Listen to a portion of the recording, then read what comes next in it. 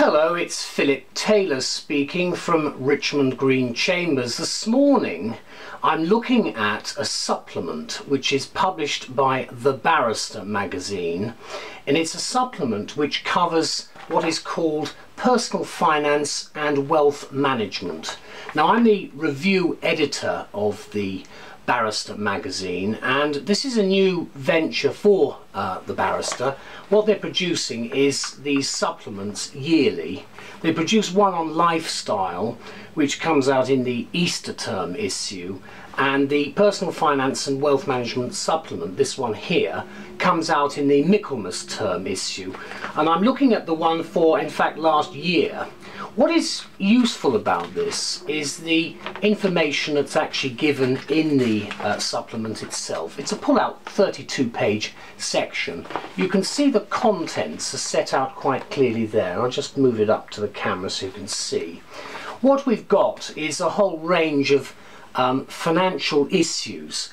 The purpose behind this is that the magazine is keeping very much in the forefront of its content, not just the articles that the Barrister magazine writes and produces for us as professionals and for practitioner purposes, but it also gives us that extra gloss. And what they're trying to do is to encompass a wide range of financial services information which we think would be of benefit to the readers, and I certainly think they are.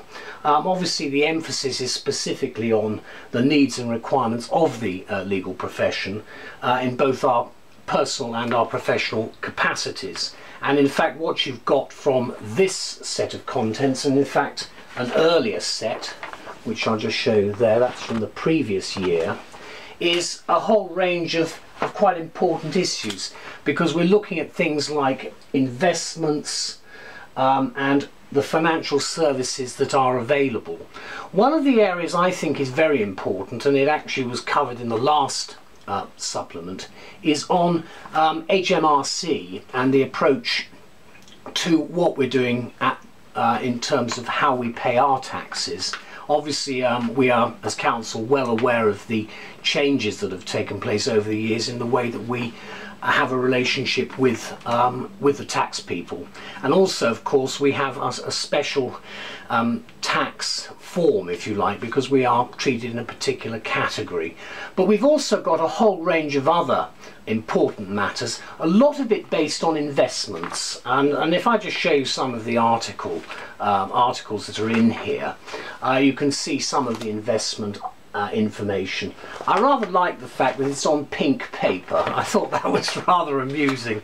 Makes it look more Financial Times-ish, if you like. Also, it has a very useful piece of information about portfolios.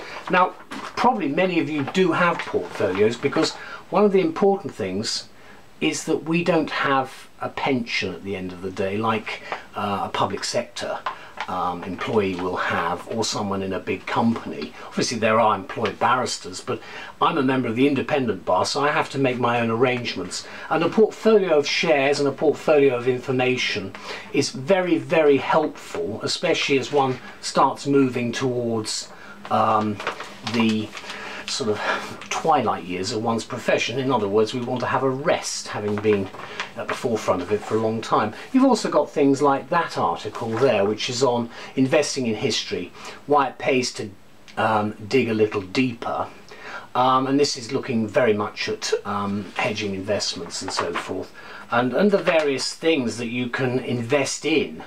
I mean, obviously in a difficult economic environment, things like classic cars are not exactly going to be as brilliant an investment as they might be in a very strong economy.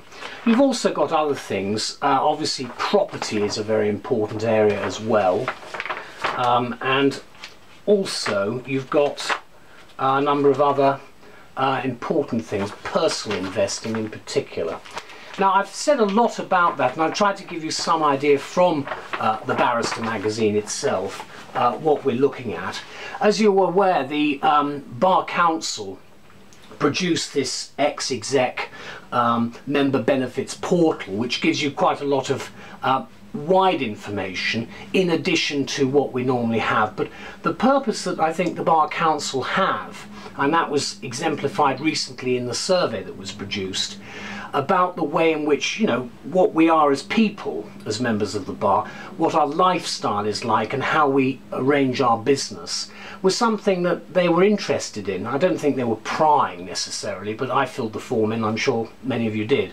And the results have come out to show an interesting profile, if you like, a snapshot of what we as barristers are really like. And I think that what the Barrister magazine is trying to achieve with this particular supplement, that's the one from the previous year, is to give some idea of what we might be doing with the money that we earn, the lifestyle that we actually have, because we are in a difficult position. It's not the easiest job in the world. It's very heavily stressed as well, especially in the court environment, as I'm sure many of you will know. So therefore I think it's important to have something like this which assists us with the information that is coming in. We all get lots of emails, I'm sure, I certainly do, from people concerning personal finances and in fact things like loans and all the other things.